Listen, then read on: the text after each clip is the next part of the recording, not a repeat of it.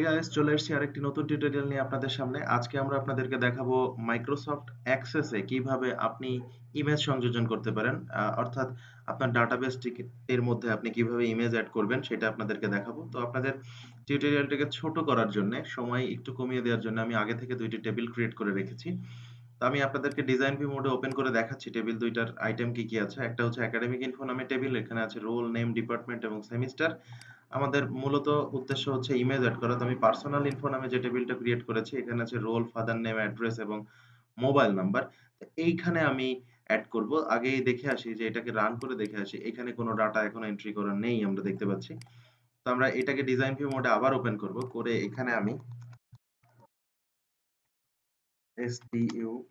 student student image, এটার জন্য আমি ওয়েলি অবজেক্ট সিলেক্ট করব।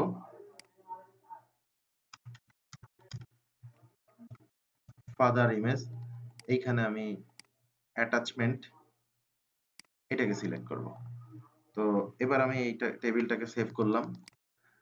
এখন আমি ক্রিয়েটে যাব, ফর্ম উইজার্ড। আমরা জানি কিভাবে ফর্ম নিয়ে কাজ করতে হয়। আর তাছাড়া আমাদের টোটাল ফর্ম কাস্টমাইজেশনের উপর একটি টিউটোরিয়াল এর পরেই আপনারা দেখতে পাবেন। এর আগে অবশ্য ফর্ম নিয়ে একটি টিউটোরিয়াল আপনাদের সামনে দেওয়া হয়েছে। তো আমি আর কথা না বাড়াই, এখন পার্সোনাল ইনফো নামে যে টেবিলটা আছে ওইটার জন্যই আমি আসলে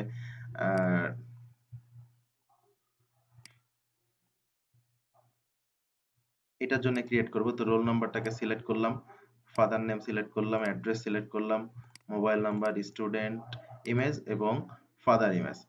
তো এগুলোকে সিলেক্ট করার পরে আমি নেক্সট করব, কলামার ভিউতে ওপেন করব। এইখানে আমি এই টেবিলটার নাম চেঞ্জ করে দেব ফর্ম, দেন ফিনিশ করব। এখন আমরা দেখতে পাচ্ছি যে একটি ফর্ম আমাদের সামনে এসছে। তো এটাকে আমি একটু কাস্টমাইজ করে নেব, পছন্দ অনুযায়ী একটু সাজিয়ে নেব। দেখতে ভালো লাগছে না। এইটার ইমেজটা এমন ভাবে রাখার চেষ্টা করব যেন মনে হয় এটা পাসপোর্ট সাইজের ইমেজ। চোখের আন্দাজে আমি এটা ঠিক করছি। আপনারাও খুব সহজে এটা করতে পারবেন। মোটামুটি এইভাবে আমি রাখতে চাচ্ছি। হ্যাঁ, এবার আমি এটাকে সেভ করলাম। এখন আমি যদি এইটাকে ওপেন করি তাহলে আমরা দেখতে পাচ্ছি যে এখানে সবকিছু ব্ল্যাঙ্ক আছে। আমরা এটা পূরণ করব। তো আমি এখানে একটি রোল নাম্বার এন্ট্রি করতে চাচ্ছি, father's name,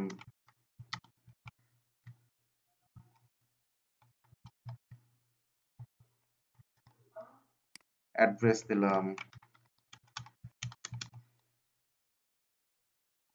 চুয়াড়া, mobile number use করব 01999217885 এইখানে দেখেন আমি এখানে চাইলে হাইপেন ইউজ করতে পারি, পারছি না কেন? কারণ আমরা ইতিমধ্যে দেখেছিলাম যে আমাদের মোবাইল নাম্বারে যে ইয়াটা আমরা ইউজ করেছি ডাটা টাইপ, সেটা হচ্ছে টেক্সট। যে কারণে টেক্সট করতে পারিনি, আমরা করেছিলাম হচ্ছে নাম্বার। যে কারণে আমরা এখানে কোনোভাবেই শুরু এই হাইপেনটাকে আমরা ইউজ করতে পারবো না। এটা নিয়ে আপনারা জানেন, কারণ টেবিল নিয়ে কথা বলার দিন আপনাদেরকে ডিটেলসে বলেছিলাম। এখন হচ্ছে স্টুডেন্ট ইমেজ। এখন দেখেন যে এই স্টুডেন্ট ডাবল ক্লিক করছি, এখন বলছে যে the OLE object is empty।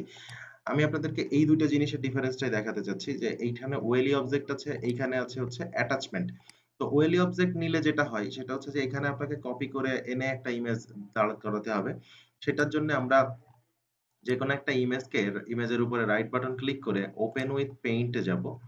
Open with পেইন্টে যাওয়ার পরে আমরা এখান থেকে সিলেক্ট এই টুলসটা নেব। এই টুলসটা নেওয়ার পরে ইমেজটাকে আমি ধরে কপি করব। এখান থেকে কপি করব, করে ডাটাবেজে যখন আমি নিয়ে আসবো এর উপরে আমি পেস্ট করে দেব। এখন এই ইমেজটা এখানে চলে এসছে।